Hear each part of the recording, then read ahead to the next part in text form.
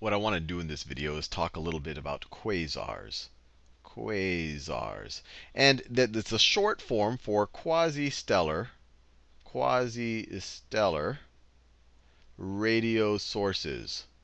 And this name is just a byproduct of the first observations of quasars, because all they look like were these kind of point-like sources of electromagnetic radiation, mainly in the radio part of the spectrum. So that's why we call them quasi-stellar radio sources. Now it turns out that they are neither stars or even quasi-stellar, and they're actually not even, their main energy isn't even being released in the radio frequency, in the radio band of the electromagnetic spectrum. They're far more energetic than that. What they really are the active nucleuses of galaxies. So let's think about that a little bit.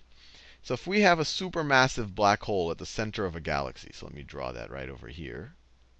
So that's our supermassive black hole. Maybe that's the surface of the event horizon of the supermassive black hole. The actual mass of the black hole is in the center of that event horizon. If there is material that's passing by this black hole, it's going to get attracted to it, and it's going to form an accretion disk around it.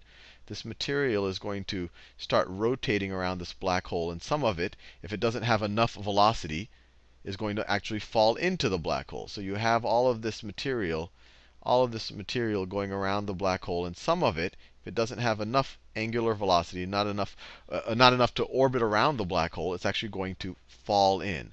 Now, let me label this. This is the accretion disk. Accretion disk. So as things are getting faster and faster as they fall closer and closer to this black hole and bumping into each other more and more, that gravitational potential energy from things falling into it is being turned into actual energy, actual temperature.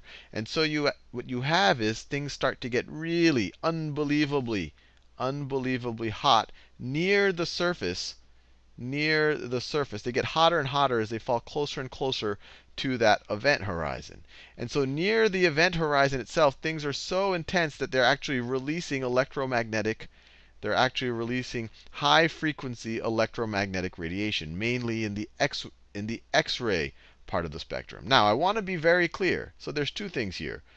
One is when you learn about quasars, or when I first was exposed to quasars in like a NOVA special, they make you think that the radiation is somehow being released by the black hole itself. And I want to be, and I would scratch my head because I was just told that nothing can escape the event horizon of a black hole, including electromagnetic radiation. So how could that be being emitted by the black hole?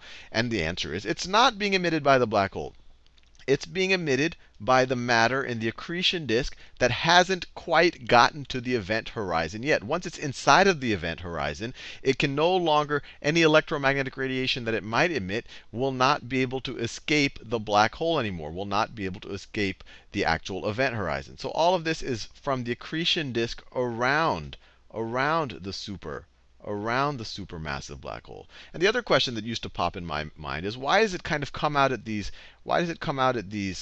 kind of perpendicular, orthogonal to the plane of the actual accretion disk? And they're just, at least my logic tells me, well, things aren't going to pop out they're not going to pop out along the direction of the accretion disk, because then they're going to be absorbed by other things. In fact, that's what's going to cause other things to get heated up closer to the actual event horizon. So any energy that's going out in that direction is just going to be absorbed and make other things hotter. And only when you go roughly perpendicular to the plane of the accretion disk is that energy allowed to kind of go and transmit freely into space. Now I want to be very clear. Quasars are these are the most luminous things that we know of in the universe. So most luminous things that we know of in the universe. The brightest, or actually many quasars are on the order of 1 trillion suns in luminosity. So they can be brighter than an entire galaxy. And that's just coming from material around a fairly small region of space, much smaller, much smaller than an actual galaxy. It's the very center. It's kind of just the galactic core.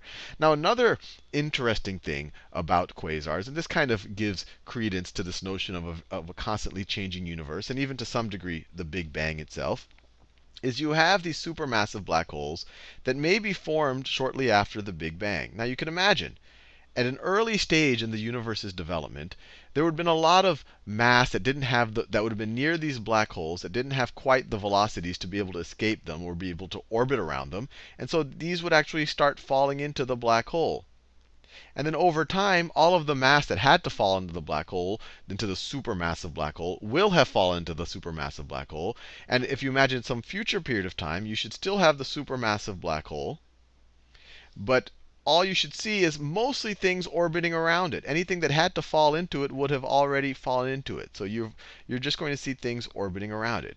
And this is actually what we see. If we look around us, we look at our Milky Way galaxy, we don't observe a lot of things falling in. For example, the Milky Way galaxy does not have does not have an active nucleus, an active core. It is not currently a quasar, the center of the Milky Way galaxy. The supermassive black hole there is not, I guess we could say, is not digesting or consuming material. But you could imagine at some point in the Milky Way's past, there might have been a lot of material that didn't have quite the velocity to be able to orbit, and so that was consumed. And as it was consumed, it would emit all of this X-ray radiation and could be observed as a quasar. And that's actually what we observed. The closest quasars, and we've observed more than 200,000 quasars. The closest quasars are on the order of 780 million light years away. Light years away. So what does that mean? We don't observe quasars closer than 700 million light years. So what that tells us is at least in our region of the universe, the most recent quasars were 780 million years in the past. When we look at closer parts of the universe, so let me draw, let's say this is the observable universe. This is us. So we only start to observe quasars at a certain distance away from us. And that distance is actually also a certain time in the past, because it took the light 780 million years to get to us. And actually, most of the quasars are more than 3 billion light years away, which tells us that they only existed more than 3 billion years in the past, at a younger stage of the actual universe, when there was actual material for these supermassive black holes to consume at the center of galaxies. You move closer in time to us, and most of that material has actually been consumed. And that's why, and we just have material orbiting around these supermassive black holes, which we call galaxies. And so we don't observe quasars anymore.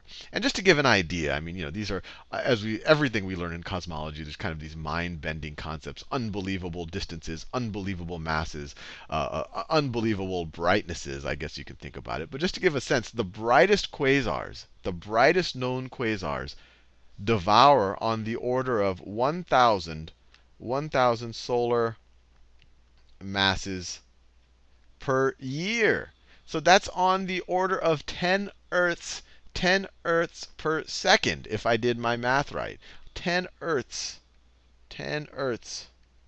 per second are being devoured by the brightest quasars. And it's that energy of that mass that's accreting around it that's generating all of that energy. And actually, I shouldn't even talk about it in the present tense. These brightest quasars, this happened in the past. We're just observing it now.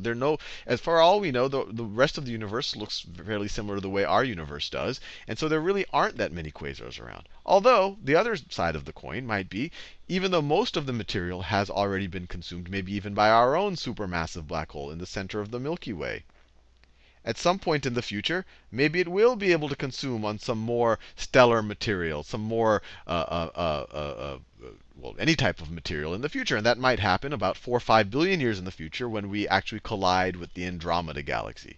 So anyway, hopefully that gave you some food for thought.